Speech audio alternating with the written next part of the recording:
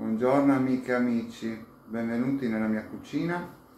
Oggi preparerò un risotto.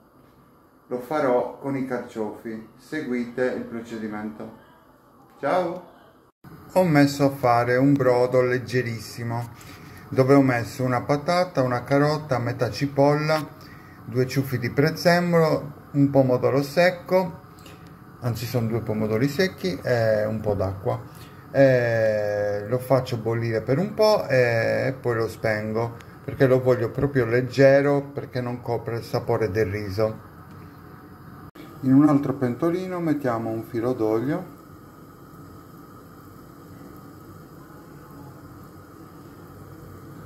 uno spicchio d'aglio e lasciamo soffriggere.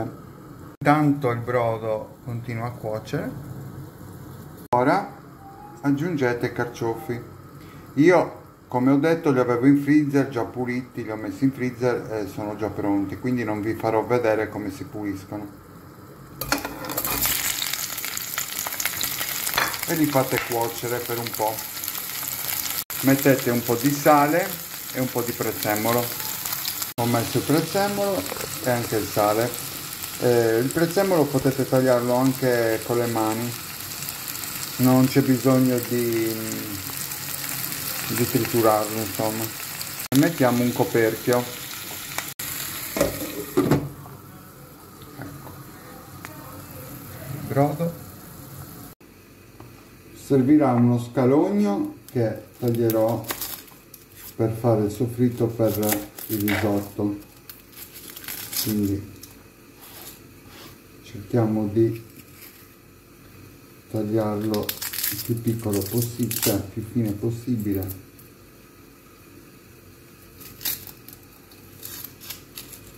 Eccolo qua.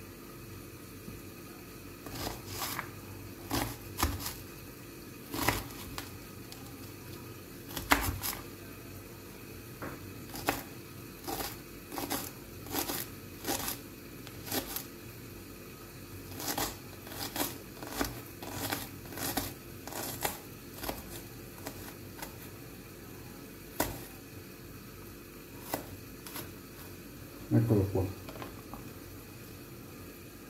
Ora i carciofi sono pronti, li metto in un piatto e li metto un attimo da parte. Nella stessa padella metto lo scalogno che ho tagliato a pezzettini, a quadratini. Ecco qua. Facciamo soffriggere con una noce di burro. Eccolo qua. Adesso lo faccio soffriggere.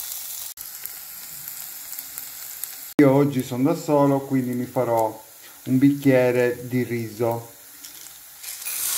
Adesso lo faccio tostare. Lo faccio tostare. Io, per capire quando è tostato, metto il dito proprio così nel riso. Quando è bollente è tostato. Ecco, ora il riso è tostato e aggiungo il brodo che ho preparato prima. Nel brodo che ho preparato prima ho messo una patata che userò per fare la crema ai carciofi, quindi non buttatela. Ora vado a frullare i carciofi con la patata, col mini pimer. Ho messo 3-4 carciofi, piccoli però, quindi siccome sono da solo io vi dico la dose per me. 4 carciofi e una patata piccola. Li frullo adesso col mini pimer e formo la cremina.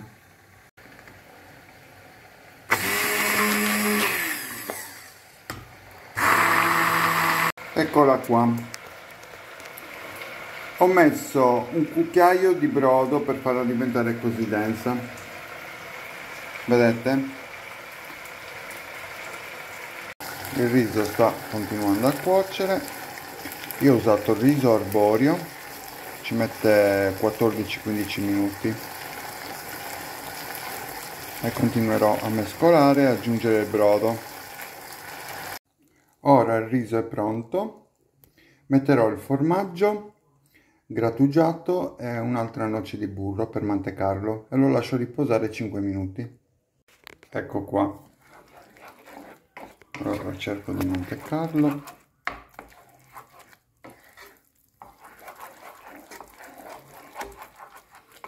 e poi lo lascio riposare. Sono pronto ad impiattarlo. Userò un piatto bianco e ora vi faccio vedere come viene. Ecco a voi il mio risotto con crema di carciofi e carciofi. Adesso lo assaggio. Vediamo che sapore ha.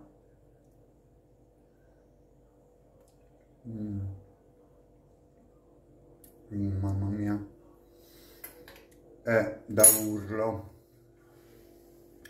Come tutti i giorni, se questa ricetta vi è piaciuta mettete un like, iscrivetevi al canale, schiacciate sulla campanella.